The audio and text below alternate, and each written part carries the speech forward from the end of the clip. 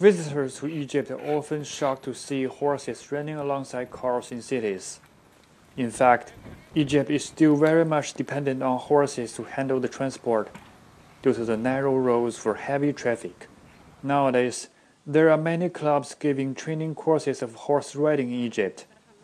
Trainers say girls usually learn horse riding faster than boys because this sport mainly depends on the harmony between the horse and the rider, as girls can show their trust and love for horses more quickly.